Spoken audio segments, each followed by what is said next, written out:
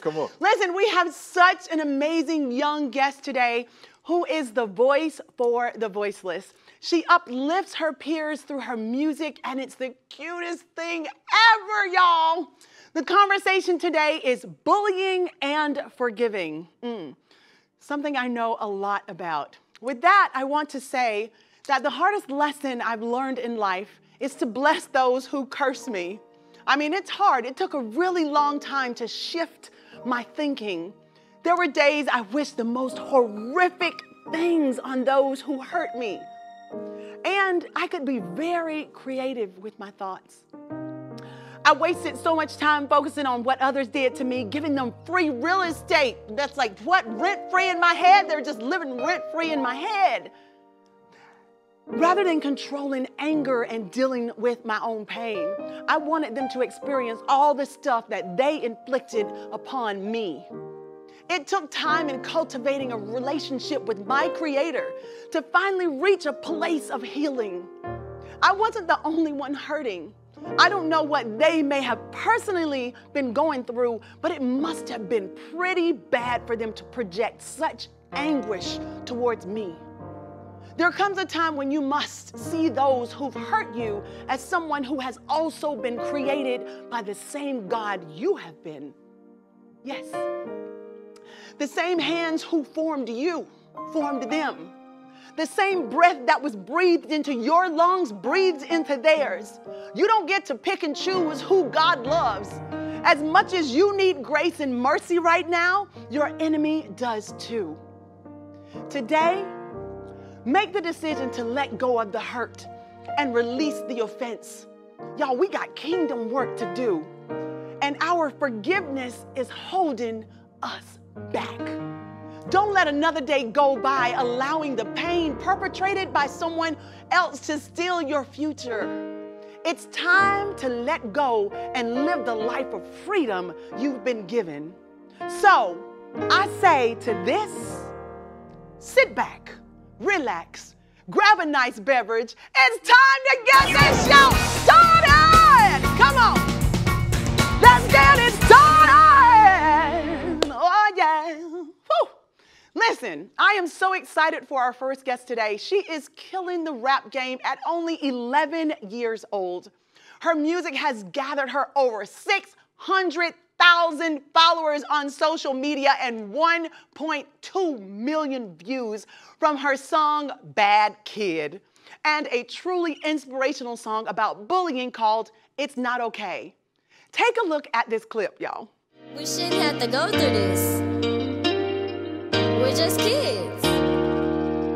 Let's get back to the playground, having fun till sundown. Ain't no worries on my face. All we want is laughter and some love, and friends that we can hug. There's no need for all the hate. Not bullying, okay. No teasing, okay. Stop shooting, okay.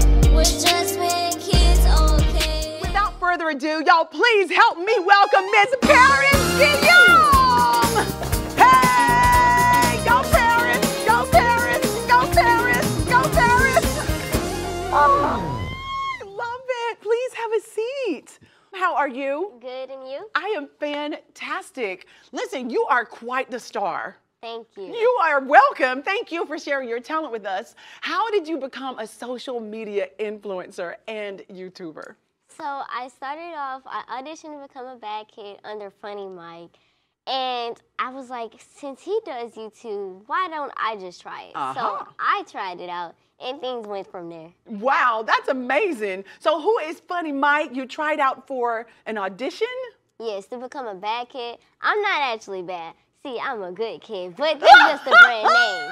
I love it. But somebody gave you a bad name? Yeah, but that's just a brand name. That's just a brand name. I love it. I love it. So how do you manage your career in school at the same time? And how are your grades looking right about now, young lady? It's okay, second. My grades are looking pretty good, but school is kind of tough, but it's pretty good for me because I go every day after school. I check my work on my laptop to make sure I don't have anything missing. Or if I miss a day out, I'll just go on my computer, try to fix it up. My teachers don't really mind it, but I try to work it out. It's kind of a struggle, but I figure it out. You figure it out. So those grades are amazing. Yes, I ma'am. love it. I love it. So Paris, I really like the song, It's Not Okay, because it talks about bullying, which is serious. It's a very serious issue. Not just today, but back in my day, because I was bullied as a child, like from, my God, this tall until I graduated, basically. So was this a personal experience for you as well? Yes, it was. When I first moved out here when I first moved to Houston, I moved to a new school, elementary school, and kids weren't really nice there. Wow, that's sad. And when you think about it, when you talk about it, I'm 53 years old now, but when I think about what I went through and then I see what you're going through, it's heartbreaking all over again because I know those feelings.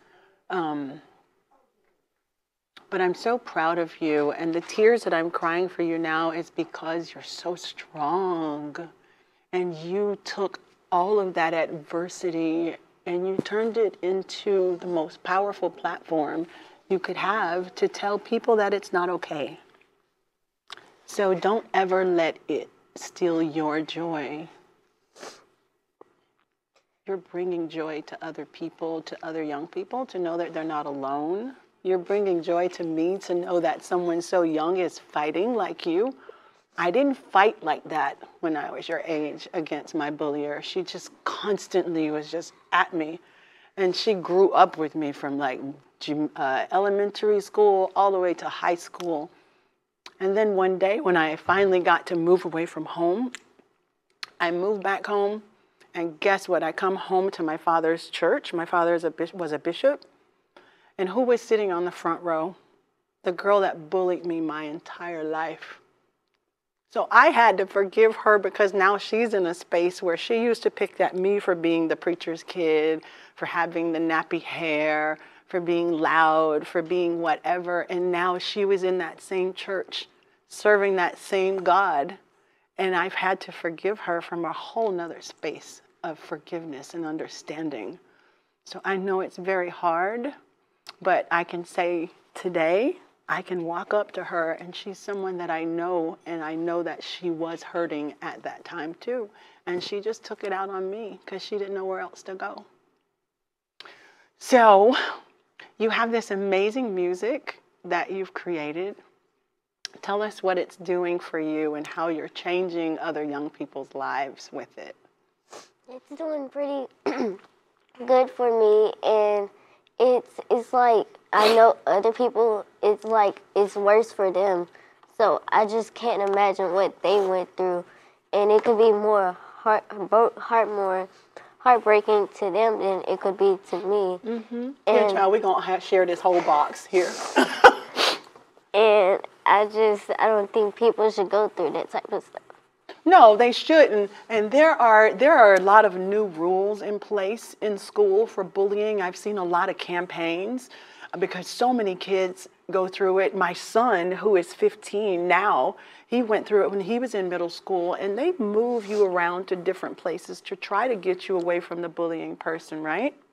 So there's processes in place now to help, and your voice is going to help change everything. Thank you. You're welcome. So we want you to continue to sing and share your platform and your story. It's not very easy, but the test is always for the testimony, right? Yes. God gives us a test for a testimony, and you're a beautiful testimony. Thank you. You're welcome. Are you going to sing for us later? Yes. I cannot wait. We cannot wait. You're going to sing, rap. Yes? Yes. So tell me something. If you could work with any celebrity that you could, who would it be? Megan Thee Stallion. Oh! Or Cardi B. Really? I love their energy. Megan Thee Stallion, she lives in Houston, Texas, and it's just perfect. I love both of their energies. Yes. And they both get me excited. You know what? They would love your energy too. And if they're watching, I hope y'all gonna hook up with Paris Gilliam right here, because she deserves to have that same kind of love and energy around her through mentors and positive role models. The great thing I love about Megan also is that, you know, she just got her bachelor's degree like a little while ago. everything. She also went to the same school my sister did. She did? Yes. That is so awesome. Well, I hope you meet her one day soon. We're going to pray for that. Thank all right? you. We're going to take a short break, but we're going to be right back, all right? Please don't go nowhere. We'll be right back for the culture.